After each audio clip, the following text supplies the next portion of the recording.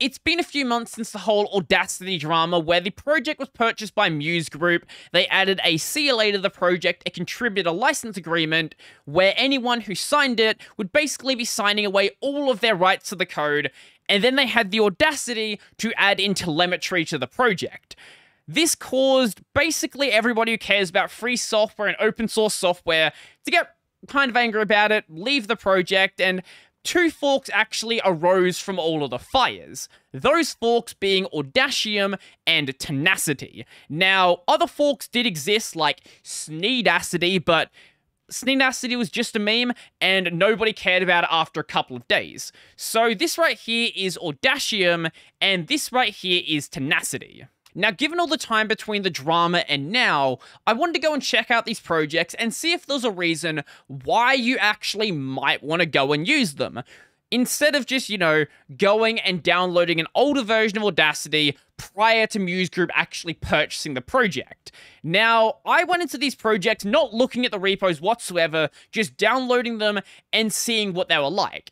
And I'd sort of expected quite a bit of work to actually be done, because one of the big problems that Audacity does have is Audacity's UI is...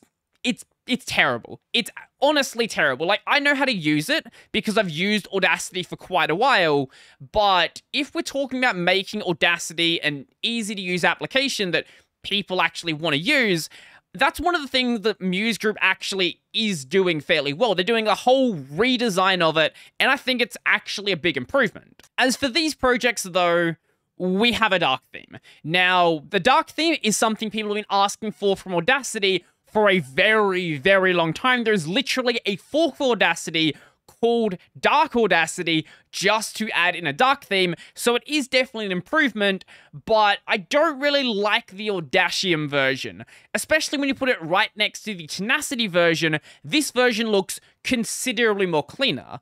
The one advantage that Audaciom does have, though, is if we go into the preferences, go down to interface and go to the theme, there is a lot more options, and if you want to use the Dark Audacity theme, that version actually is here as well. I'm not a big fan of this one, but hey, it's certainly a dark theme. If you're gonna make me choose between one or the other, though, I feel like they should just drop the dark themes they have here and just adopt the one that Tenacity has. Speaking of Tenacity, it doesn't have a bunch of different versions of the dark theme. If you want to use the dark theme, you have the dark theme. If you don't want to use the dark theme, there are other themes you can use instead. Now, the reason I'm mainly focusing on the theme is because right now, that's really the only main user-facing change that was made. There is some slight changes with the default interface layout, like these modules you can move around, and they've been moved to different locations between Tenacity and Audaciom, but that's basically it. Like, the dark theme is a good addition, but as for redesigns of different features, from what I can tell, they don't seem to be there, but I had to go and check back with the GitHub repo to see if I was missing something. So this is the Audaciom commit history, and scrolling through this, you're going to start noticing a theme. Most of the changes in here are very minor changes, so things like adding in a translation, that's great, that's a great change to have. Adding in minor patches that are changing like a couple of lines, dealing with some typos, dealing with some bug fixes, and sort of ironing out the code base, but nothing really big that is going to be noticeable by the user. Just getting the code base into a state where it's actually productive to work through, and also a lot of changes to the README and other documentation associated with the application outside of the application itself. And the exact same is true for Tenacity as well. Updating submodules, making minor couple line changes, updating the README, dealing with a lot of bugs that were there or missing tooltips and labels and things like that, but nothing like, hey, we had this missing effect and we've made this effect from the ground up or something like that. Most of it is just minor things to iron out the code base to make it easier to work with into the future and dealing with bugs that maybe hadn't been addressed for a very, very long time. I'm sure if I checked every single drop-down list and compared them between Tenacity, Audaciom, and Audacity, I would find something that was added in one of the new additions, but there's nothing here that I would use in my workflow that's actually changed. And I don't do anything super advanced, just general YouTuber-y stuff with messing with audio. But if I'm not going to spot anything like that, unless you're doing some really advanced stuff, I can't imagine you're actually going to notice any changes that have been done, at least at this stage. But the elephant in the room is the maintenance. So because both these forked off a larger project, and not everyone who's actually working on Audacity left that project, these forks see basically minimal maintenance, but the code base isn't actually any smaller. So in the case of Tenacity, prior to a couple of days ago, the last patch was in November, so there was a 2-month gap between the patches that were here, and the previous patch before that was in October. Audaciom does get a little bit more maintenance, but the patches you see here in many cases aren't related to code, and in other cases are a lot more minor patches. And this is because the teams that actually work on these projects are really, really small.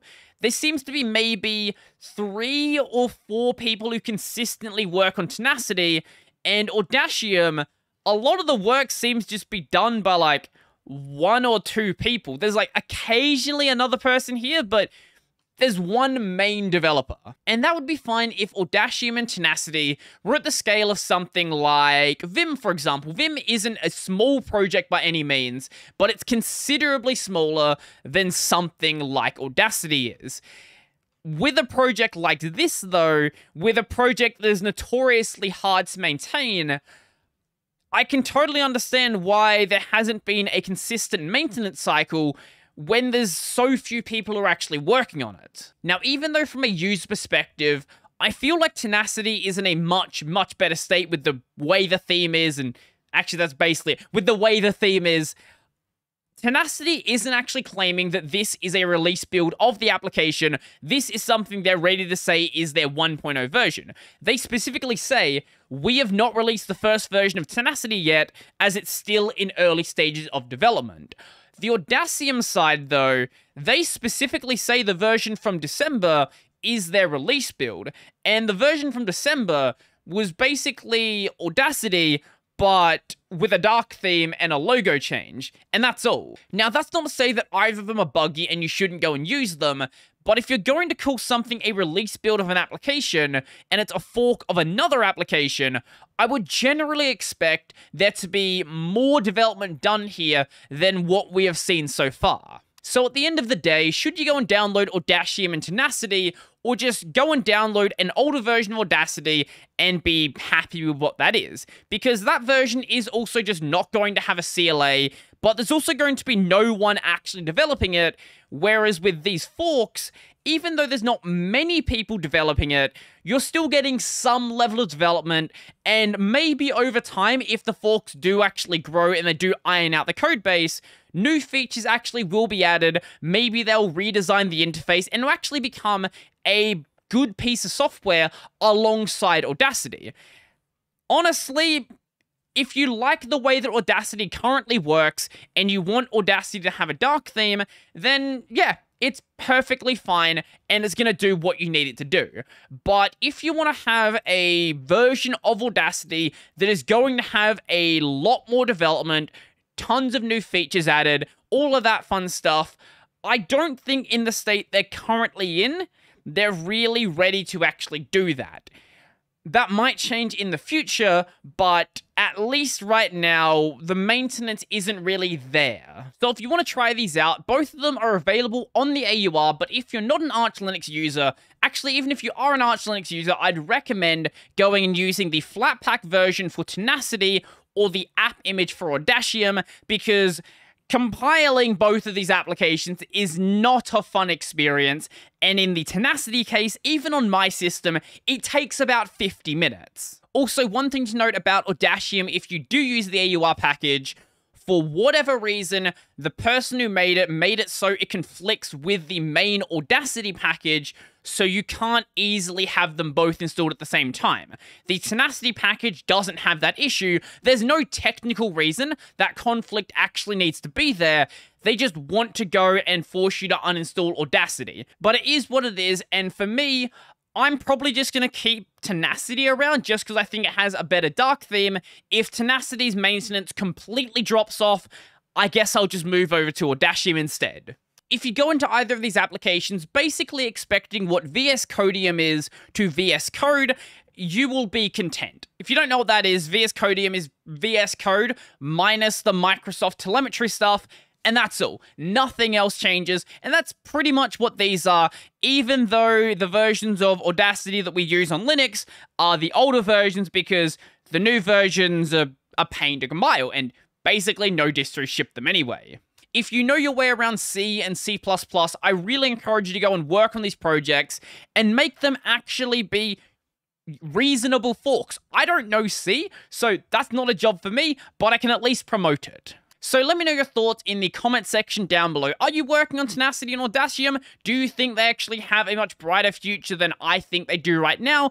Or maybe you want to go and try these projects out and see if there actually is a lot of changes that maybe you do care about. I would love to know. So if you like this video, I'm going to go and like the video. And if you really like the video and you want to go and support the channel, become one of these amazing people over here, I've got a Patreon, subscribe, Sterling Bearer Pay linked in my description down below. I've got a podcast called Tech Over Tea, a gaming channel called Brodie Robertson Plays, and that's going to be it for me. So I'm out.